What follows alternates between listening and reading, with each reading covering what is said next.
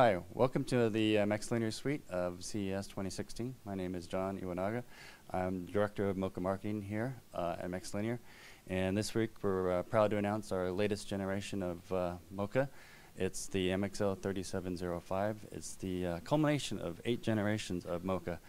And it truly represents a true integration of technology here. We've actually integrated the power amplifier, the transmit receive switch, and the LNA into a single chip, and it also supports channel bonded modes. It also supports a 1.2 gigabit mode, and it really is the culmination of all the effort of past generations of MoCA products.